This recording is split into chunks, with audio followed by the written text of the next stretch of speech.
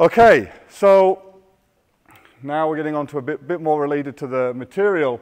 So the goals of this course are to bring everybody, so you've all come from different school backgrounds where your teachers have emphasized different bits of physics. Some of you have actually come from outside the country, so you'll have gone through different syllabus.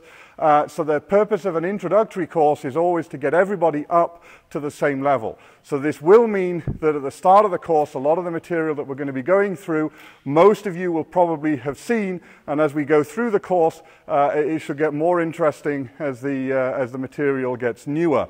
So the point where most people are finding that there's new stuff in this course is when we get to rigid body rotations. So we do rotational dynamics for rigid bodies, and that's new, I think, generally new to most of you. And then right at the end, we get the little sort of jewel of this course. We spend the last couple of weeks doing special relativity, not general relativity, because the maths for that will blow your mind. But special relativity is great because it's something new. The maths isn't that hard, but it's a completely new concept, and it's fun. So that's what we're going to be covering in terms of the content.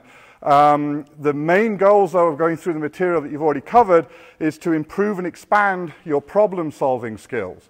Right? So this is, if you're not going to carry on and do physics, you're going to go do something else. This is the one thing that you should be taking from this course, is the way to look at a problem and analyze a problem, figure out which bits of physics you're going to use, turn that into equations, and then use them to solve the problem. So the ability to take a written problem and turn it into the maths that you need to solve it is a very useful skill, even if you're in chemistry, computer science, whatever, it doesn't matter. That's a useful skill for you to have. Oops. Okay. So, well, I mentioned the teaching methods last time, so I'll skip over that. And I mentioned the labs and the worked examples last time. So for problem-solving techniques, so the assignments, so these are all the assignments are going to involve having to do problems. So the general strategy, so these are just a list of general strategies that it's useful to use when approaching problems, right? They're not particular to a particular class of problem. So the first thing that always helps is draw a diagram. Sometimes the problems will have diagrams in them to help explain what they're asking. Sometimes they will not. It's always a good idea for you to draw the diagram, and then you can annotate it with forces, accelerations, whatever you want to add. So always draw a problem because it will help your understanding, but take a little bit of time and make sure you draw it properly, because if you draw the wrong diagram, you're going to probably end up getting the question wrong. So, take a little bit of time and make sure that you get it right. But it's a very good way to take all the information that's written in the question and put it in a pictorial form, which helps you digest it and gives you a clue as to what bit of physics you're going to need to solve the problem. And so part of that is writing down what you know from the question. So taking the information out of the question where it's written in prose and putting it down in sort of equations or something a little bit closer to the maths that you're going to be using to solve it. The other technique is to solve things symbolically. Now, I know a lot of you, when you've been going through school, you're used to these questions where, you're given things like, the acceleration is 2.7 meters per second squared, the velocity is 3 meters per second, and so on. And you're given numbers for all of these things. And a lot of you have then a tendency to take all these numbers, cram them into equations, and go through numerically. You're a lot better off if you at least try and do as many questions as you can using algebra rather than using numbers. Now, it takes a bit of getting used to because, of course, algebraic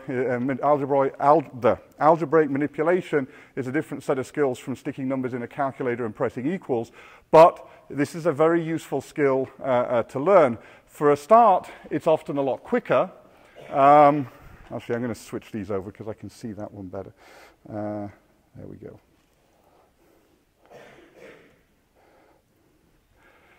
So it's a lot quicker when you're doing multiplication. It's very easy to, in algebra, it's very easy to write GL. You don't have to stick numbers into a calculator and press equals.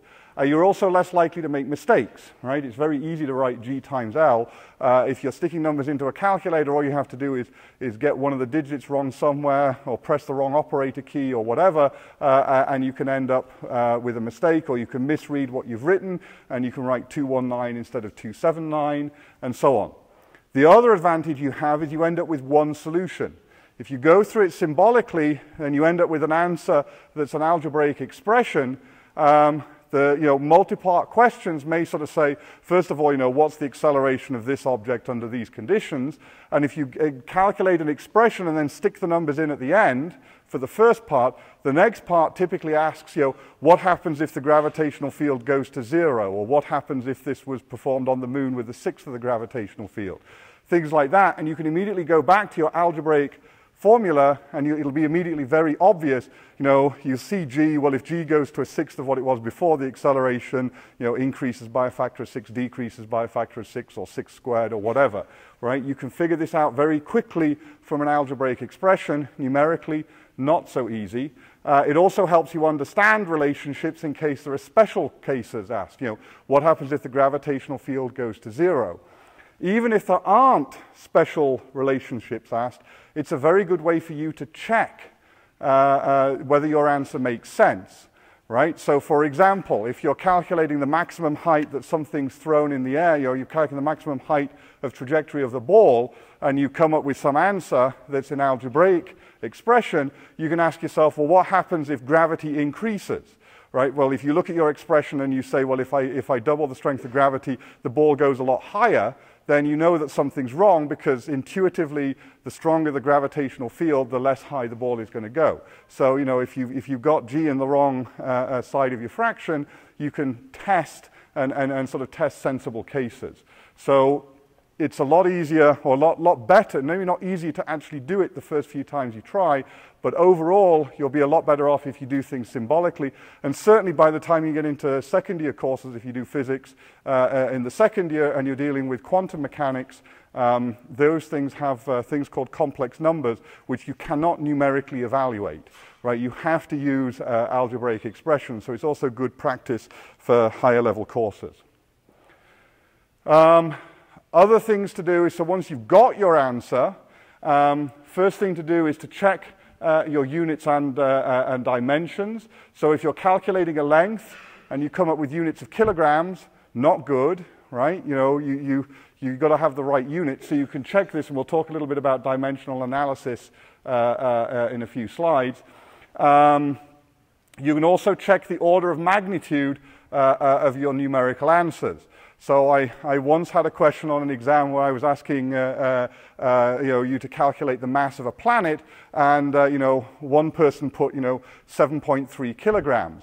Well, alarm bells should have been ringing in your head. Planets do not weigh 7.3 kilograms, and the mass of a planet not 7.3 kilograms. So obviously you can't spot all errors this way. If you've got 7 times 10 to the 23 instead of 7 times 10 to the 24, you aren't going to spot that in kilograms for a planet. But if you get 0.5 kilograms, clearly there is a problem. Okay, so now we're going to go on some of the basic math. So this is stuff that I'm hoping you are all familiar with, or at least you all need to get familiar with. So sine, cosine, tangent. Basic right angle triangle, and you have the mnemonics to remember which is which. Sine, sine opposite over hypotenuse, cosine adjacent over hypotenuse, tangent, no, what's that one? TOA? Oh, tangent is opposite over hypotenuse. I was getting confused by what the T was, yeah.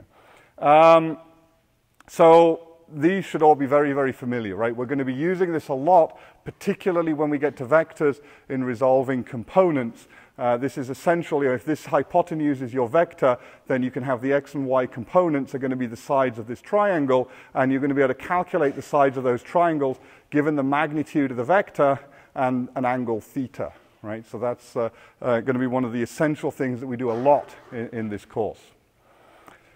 So vectors, again, you should all be familiar with vectors. There's a variety of notations that are used.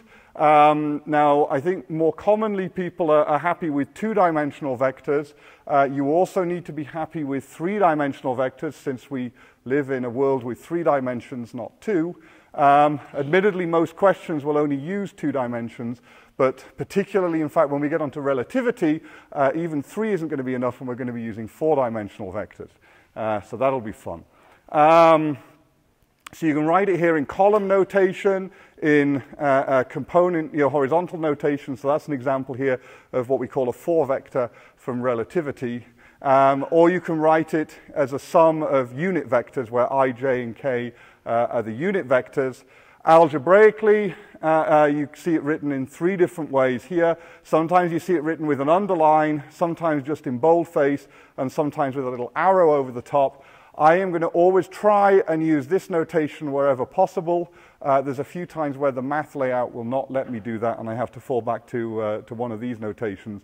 But I will always try and use that because it's very explicit then that I'm talking about a vector. So one of the questions that sometimes gets asked is, are these things here, are these components, are these a component of a vector? Is it a vector or a scalar? Well, it depends on how you write it. If you write it like this, then x here is a scalar quantity. It's not a vector. It doesn't have a direction. It's just a number because the direction is encoded here. If I write that as a single x hat vector, then that's a component vector because it's got the direction encoded in it. So, but I will tend to write things this way. I will not write them as component vectors. I'll write them as scalar components. So, I'm talking about it here. So here's how it works. So these are the component vectors. You've got AX, AY, and AZ. So these are component vectors. And this is when you split it up here. So this is a component, but it's a scalar rather than a vector. Right? So always keep the little arrows over the top or whatever notation you prefer, because otherwise you'll lose track of whether you're talking about vectors or scalars. So resolving vectors is something that this is one of the sort of the key core skills which I'm expecting you to sort of already start with, having done it at school. So when we can take this single vector here, we can resolve it into 2 orthogonal components, so 2 components at right angles. So the way we do this is, if you look, this is a right angle triangle here. And so this is the hypotenuse. So we've got a hypotenuse of length r, and we've got sides of r1 and r2. So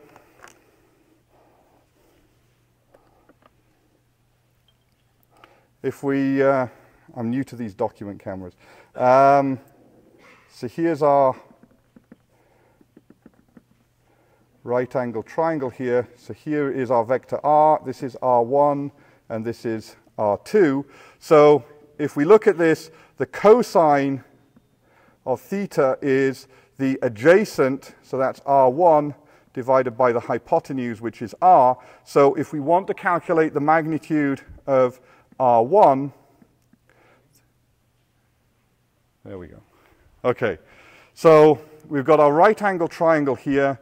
Cosine of this angle is the adjacent over the hypotenuse, so that's r1 over r. So r1 is just r cosine theta.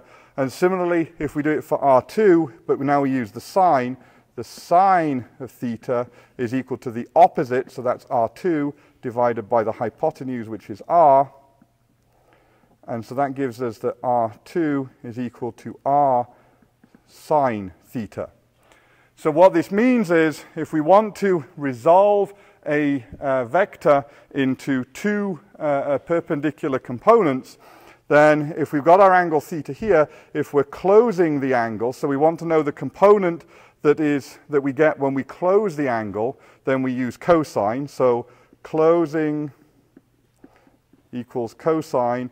And if you want the component you get when you open the angle, then opening the angle, you get sine, right? And we're going to use that a lot when we're doing things in this course. So a whole load of vectors that we're always resolving into perpendicular components.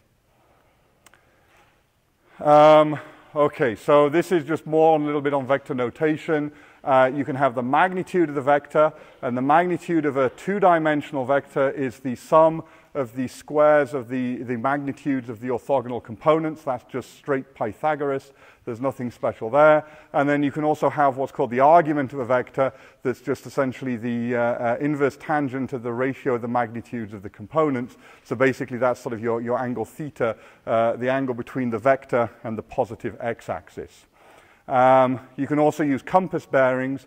These will occur early on in the course in maybe 1 or 2 questions, where 0, 0, 0 is due north, 180 is due south, and you go round the compass points clockwise. Okay, so what's new, I think, for a few of you is doing the magnitude of a 3-dimensional vector. It's not hard to come up and calculate it. So if you've got a 3-dimensional vector here, so going from the origin up to a point B here, which has got x, y, and z, then we can consider a vector A, where the z, it's like B essentially, but the z component is just set to 0. So this vector A lives in the xy plane. And the length of this vector, the magnitude of this vector, we already know how to calculate. It's a 2-dimensional vector. The magnitude of this vector along here by Pythagoras is just the square root of x squared plus y squared. So if we now look at this gray triangle here on the diagram, then we can see that the length of this side is the square root of x squared plus y squared, and the length of this side, which is vertical, is just going from z equals 0 up to z. So the length of this side is just z. So the length OB, looking at this gray triangle, is just OA squared plus z squared. Well, OA squared is x squared plus y squared. So the magnitude of the vector, of a 3-dimensional vector, is essentially the square root of the sum of the squares of its components. So that's how we extend magnitudes to 3 dimensions. Instead of square root of x squared plus y squared, it's just square root of x squared plus y squared plus z squared, and that comes straight out of Pythagoras, right? So that's the magnitude for a 3-dimensional vector. Okay, so the other thing we can do with vectors is you can multiply them. So a scalar product of 2 vectors, or dot product, I'm hoping, who has not seen the dot product between 2 vectors? Okay, so there's a couple of you that haven't seen this. So the dot product between 2 vectors ends up with a scalar, so it's just a simple numerical value, and the numerical value is equal to the magnitude of the 2 vectors multiplied together times the cosine of the angle between them.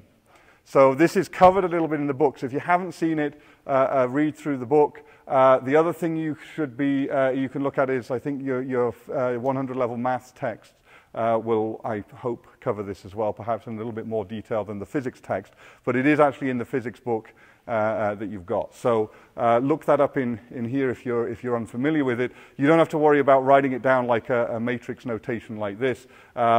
This sort of shows you a little bit. The reason I do this is because when we get into relativity, this thing here changes a little bit. But essentially, the way you calculate the dot product between 2 vectors is you multiply each of the components together. So, So AX times BX plus AY times BY plus AZ times BZ. So these are the scalar components, or the scalar magnitudes of the 3 base vectors in X, Y, and Z. So that's how you calculate a dot product, and this will become useful when we start talking about work and energy, because we use dot products between a force vector and a displacement vector to calculate the amount of work that's been done.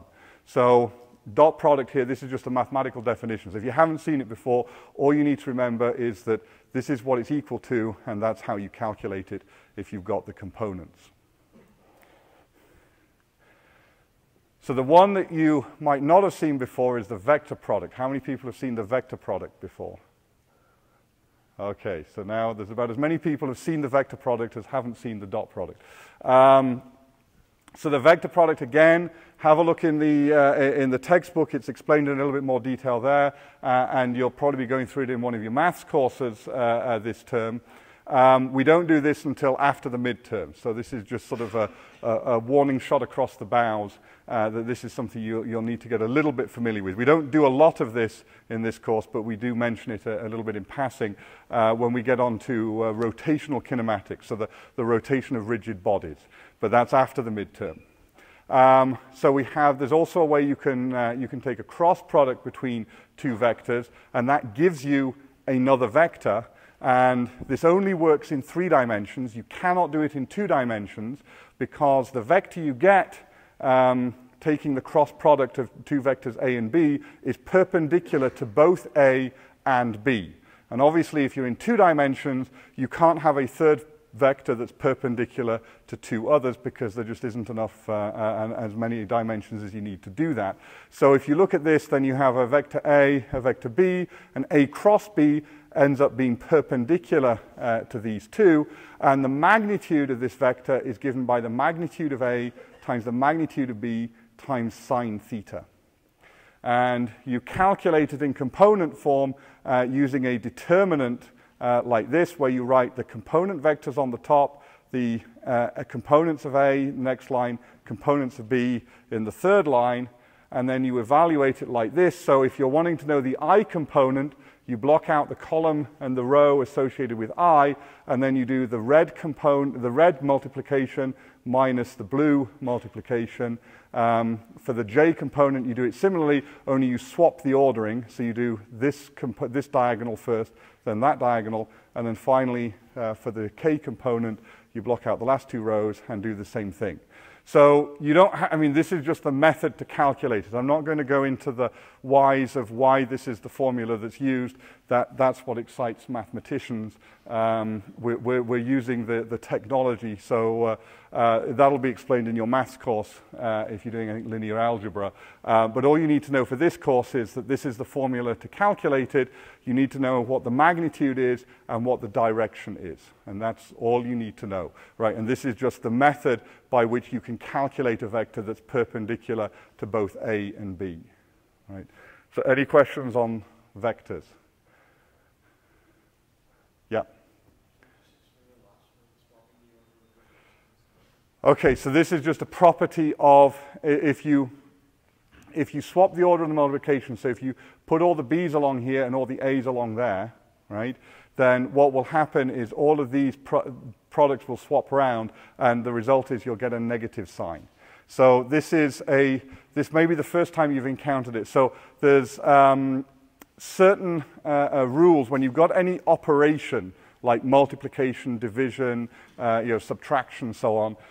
There are certain properties that these things have. One is that one is associativity, and all the operators you encounter will be associative. In other words, if you've got A, B, well, okay, I'll explain what this. So, oops. So associative means that if you've got some operation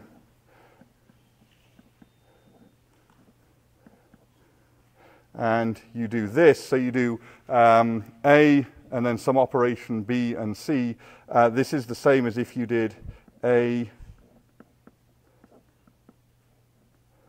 right? So that's associative, so that's one type of property. The one that's relative here is commutative.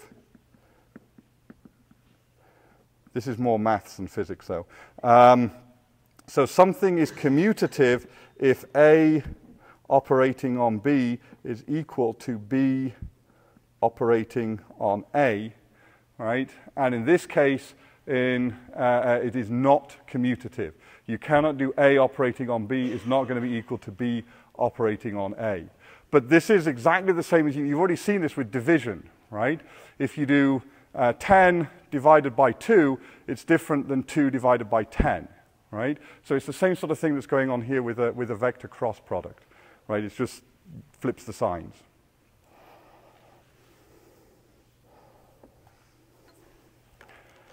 Okay. So a little bit on calculus, because we're going to need to use calculus in this course. We're a calculus-based course.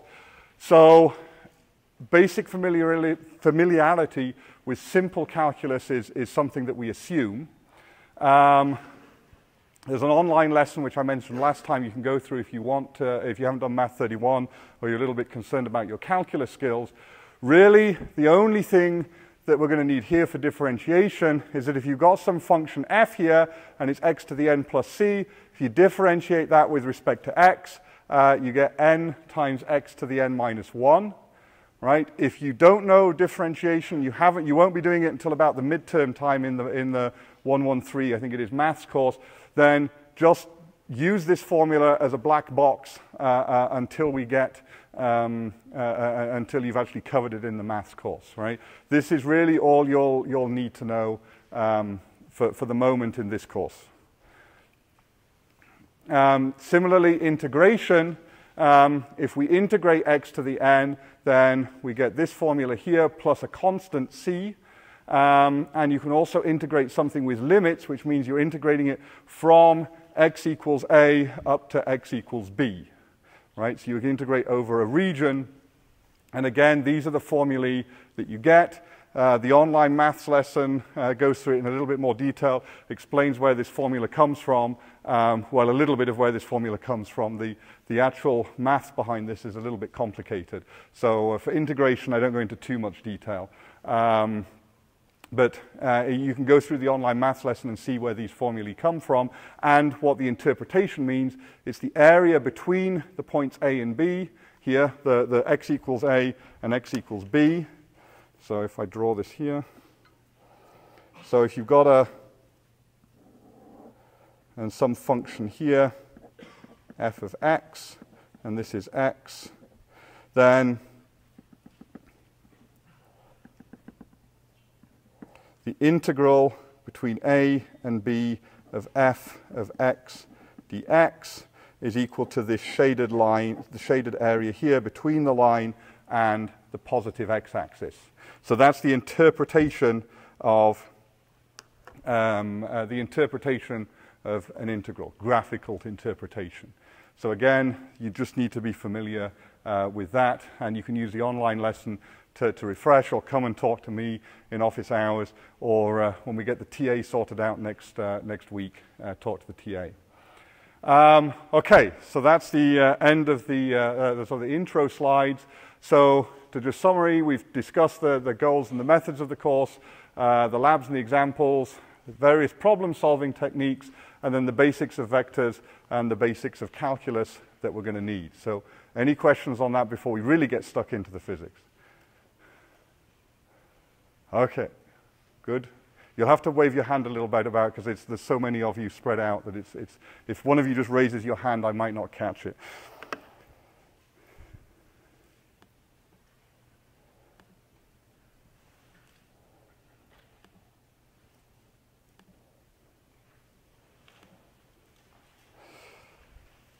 Okay, so now we're going to talk about units and measurements. So this is the basis of all physics, right? You can't get anywhere without units and measurements.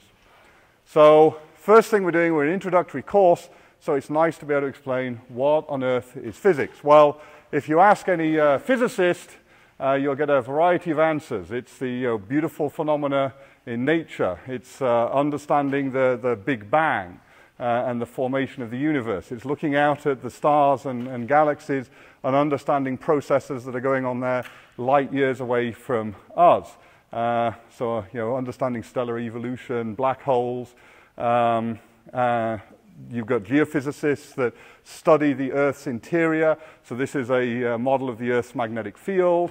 And my personal favorite is, of course, particle physics. So building massive underground detectors and studying the smallest scale physics known to humans. Of course, if you ask somebody who's not a physicist, then they usually sort of roll their eyes and have a picture of physics that's all this complicated, nasty-looking maths. As one T-shirt once sort of said, it is actually rocket science. That includes physics. If you're a chemist, it's potentially even worse. This was in the Edmonton Journal a few years ago. Some chemists view this as the end of the world. To quote this chemist Otto Rossler from Germany, my own calculations have shown that it is quite plausible that these black holes from the Large Hadron Collider will survive and grow exponentially and eat the planet from the inside. So if you be careful who you talk to when you're asking about chemistry. The usual adage is that if it moves, it's biology. If it smells, it's chemistry. And if it doesn't work, it's physics. This is obviously the adage he's using because this doesn't work. So it doesn't always work that way. So why do we have this dichotomy between the end of the world on one side and all these beautiful physical phenomena on the other? Well, this is what physics describes. The problem is that this is how we describe it, right? We use maths to describe it, and if you get this wrong, then you can turn pictures like this into the black hole at the end of the world. So we use the language of mathematics to describe the natural world around us, and this is why a lot of people think physics is really hard. It's not the description, the phenomena that we study, they're not the hard things. It's the fact, or all these complicated maths that we use to describe them gets in the way sometimes of actually understanding what's going on. However, we have to use maths because that's the only way that we can write down in a very precise form exactly what is going on. So we have to use this, and this unfortunately sometimes gets in the way of seeing the beautiful phenomena that we're studying. So the analogy that's commonly used is it's like learning to play a musical instrument. You have to spend years practicing your scales and scaring the family cat so that you can get the skills to the point where you can actually play beautiful music. And it's the same with physics.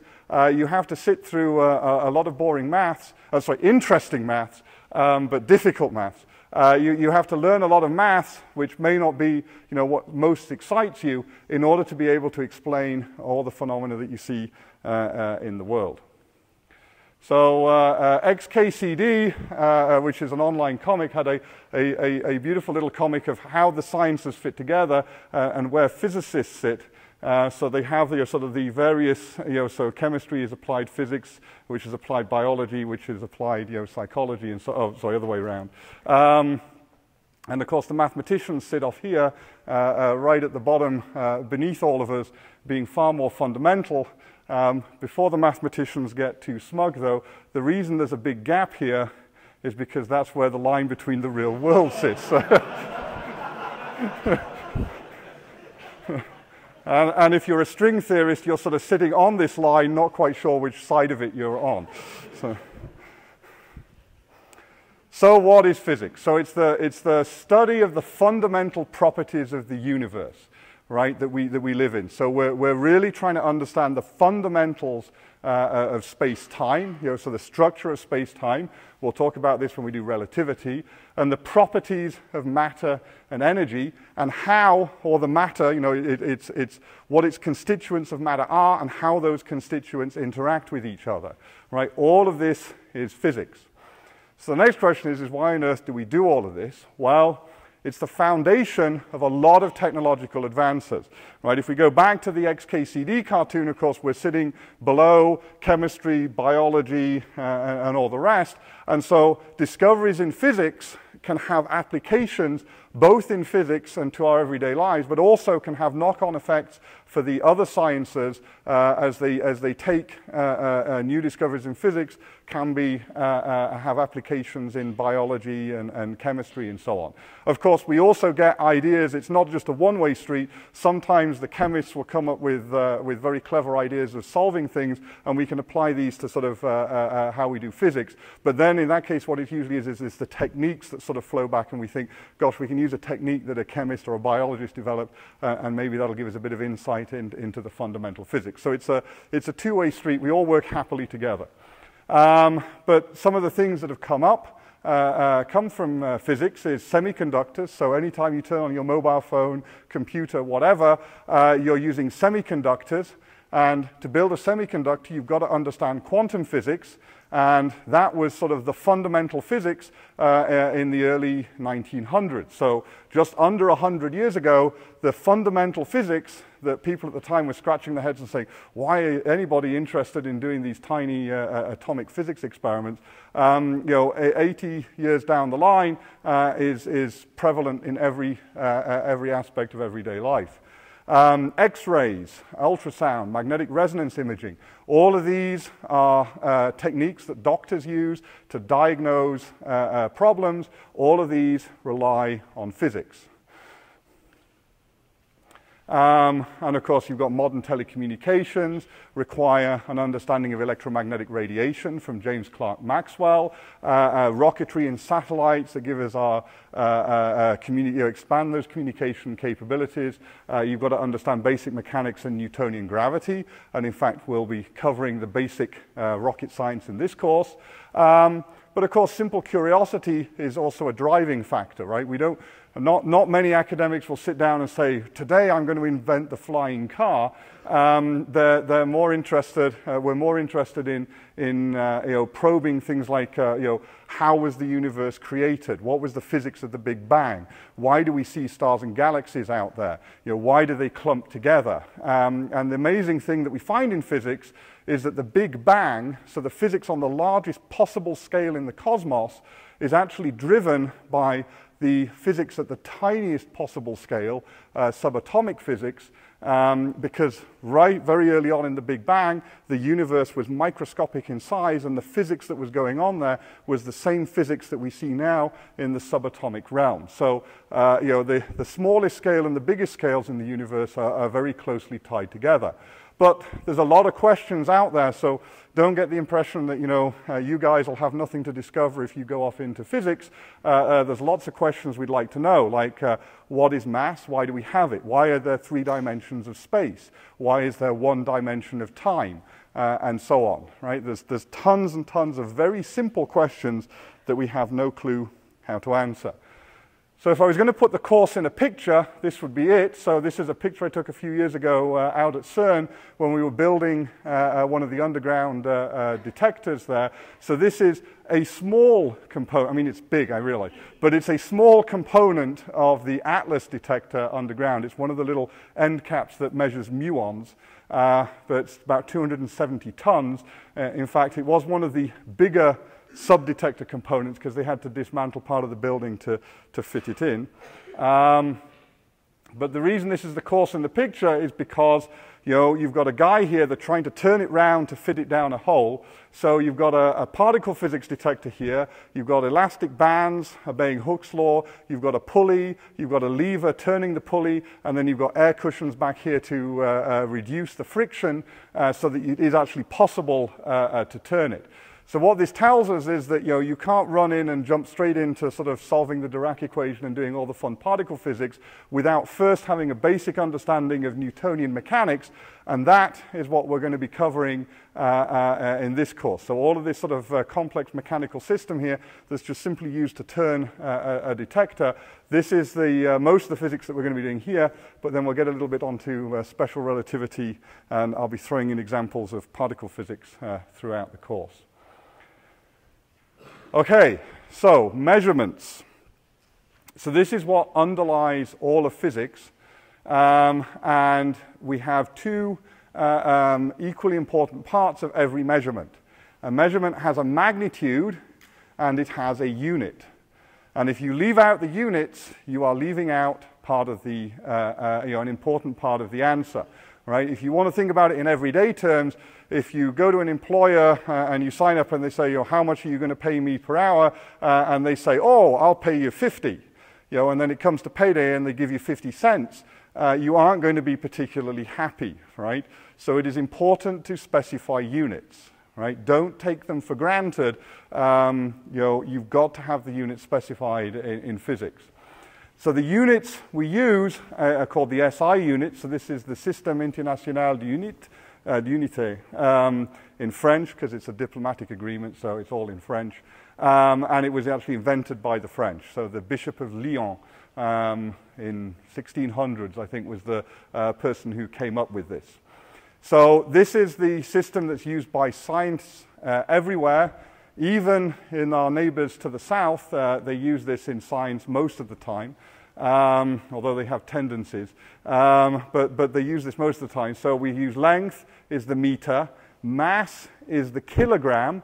This is unusual because it's the only SI unit that's not the base unit. Here we have kilogram, right, not gram. Right? So that's the SI unit of mass is the kilogram. Time, we have the second. Temperature, we have the Kelvin, where 1 Kelvin is the average temperature in Edmonton in winter, or about minus 0 Kelvin, sorry, minus 273 degrees centigrade. So please, no medieval British units, right? I grew up in Britain in the 70s, and even by that time, we had abolished using them. So it was very amusing when I first went to the US and they kept calling them English units. It was even more amusing when I found out that they didn't even match the units that we used to use in England, because an imperial pint that's the same as you get here in Canada is 20 fluid ounces, whereas 1 pint in the US is 16 fluid ounces. Which is always a disappointment when you order a pint of beer south of the border.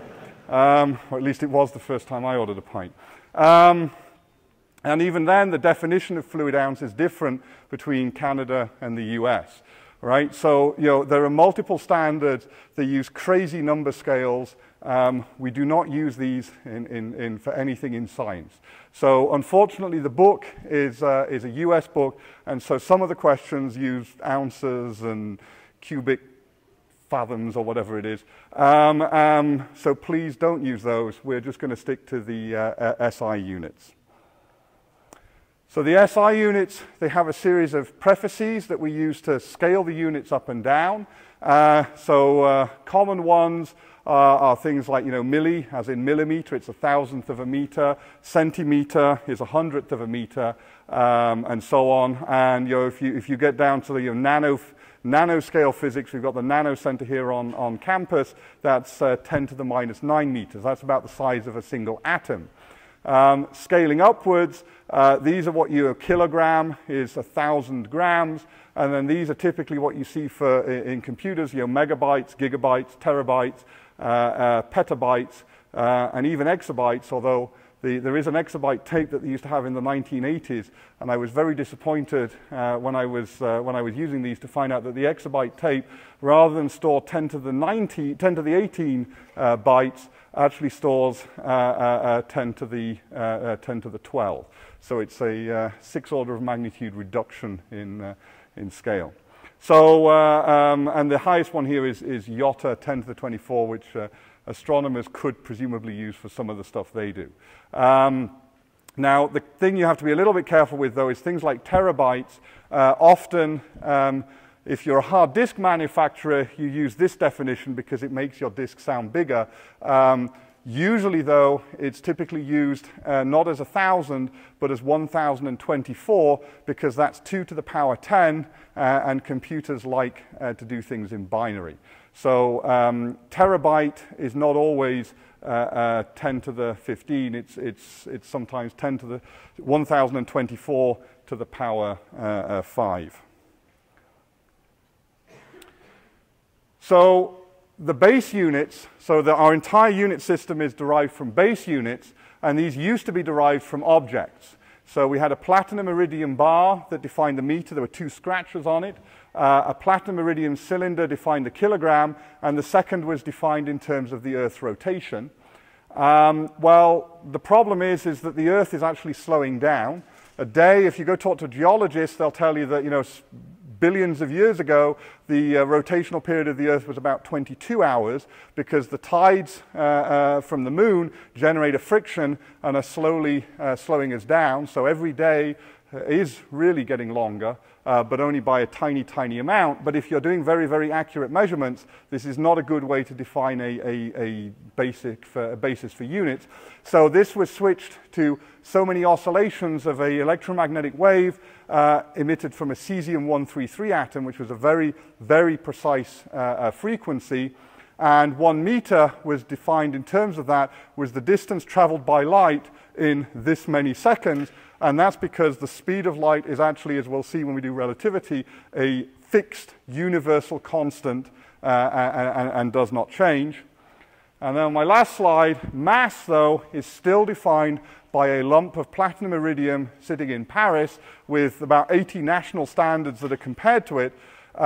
This actually has the reason is we don't have a good fundamental understanding of mass, so it's difficult to relate it to any other easily measurable quantity like we did for time and distance.